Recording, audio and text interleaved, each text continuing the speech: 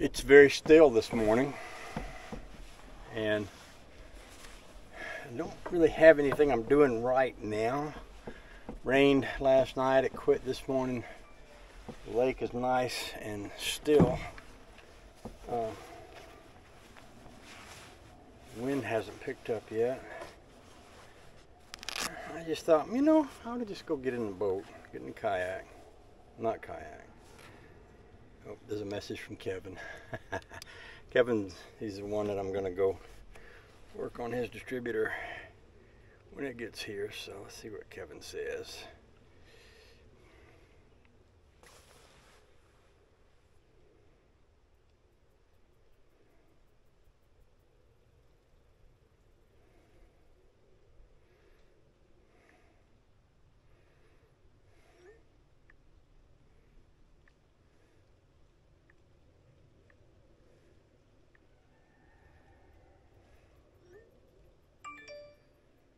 So he's saying now that the distributor might not get there till Saturday or Sunday. Of course, the wedding is Saturday. But he's got a Model A, and he talked to the young lady, and she said she'd be fine if he used the Model A to take her to the wedding. So that might happen. I might not wind up having to go over there today. That said, even more so, I've kind of got the day to myself.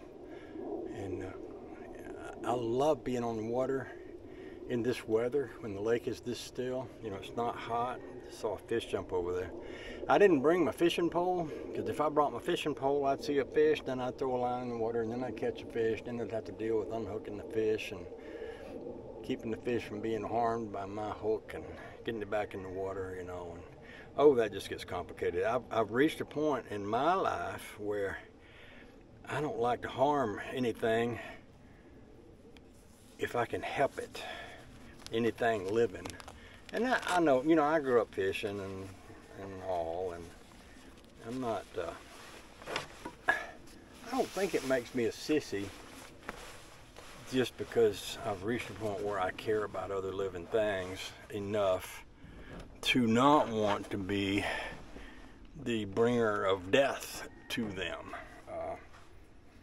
There's enough death in the world as it is, and if I was out here catching a fish, it wouldn't be like I was hungry. If you're hungry and you catch a fish, well, that's a gift from God. That's food. That's your sustenance, and that's why God put animals in the world. But if you're just catching a fish to say, hey, look at me, I caught a fish, see how clever I am, well, that just seems selfish, I guess. So rather than do that, I like to let the fishes.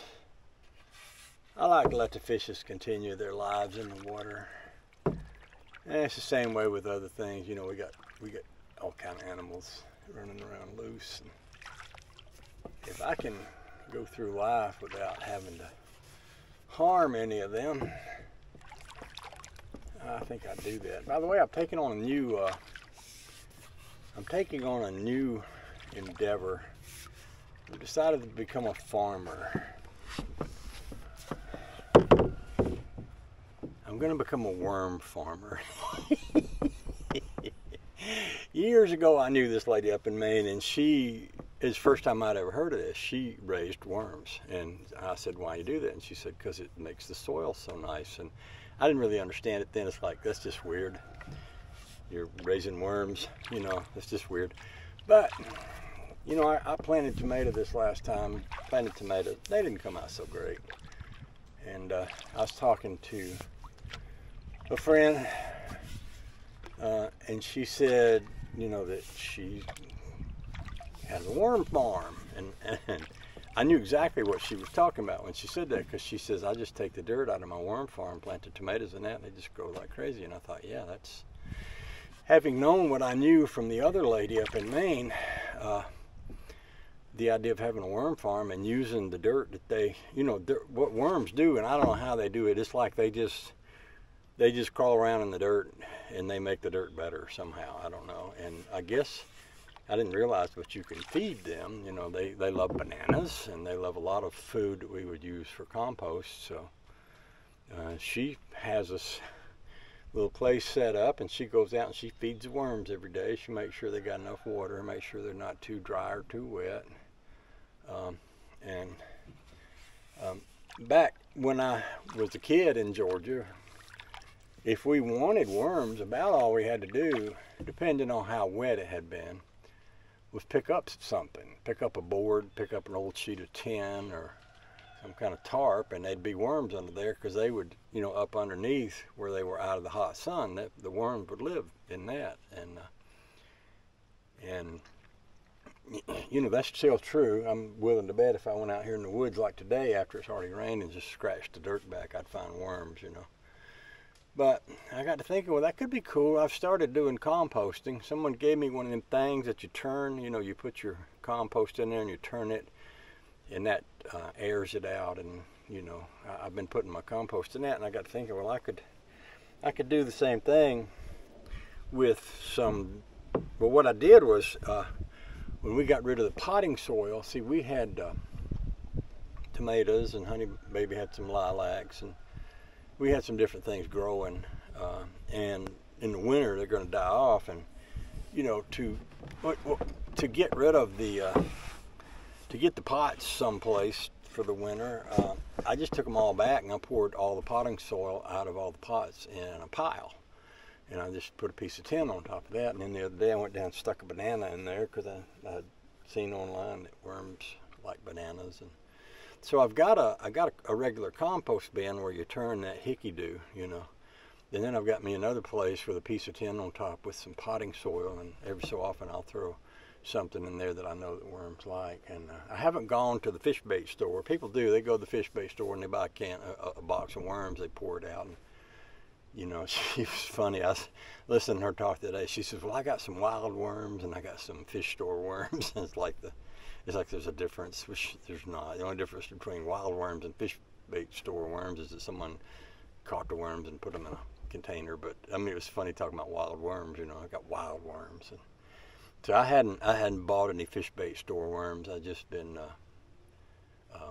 letting them, seeing if they'll come up to the banana that I put out there. I go down and check the banana every few days to see if any worms have come up and found the banana. I guess you could say I'm running a free-range wild worm farm. One lonely farmer. I'm running a free-range wild worm farm.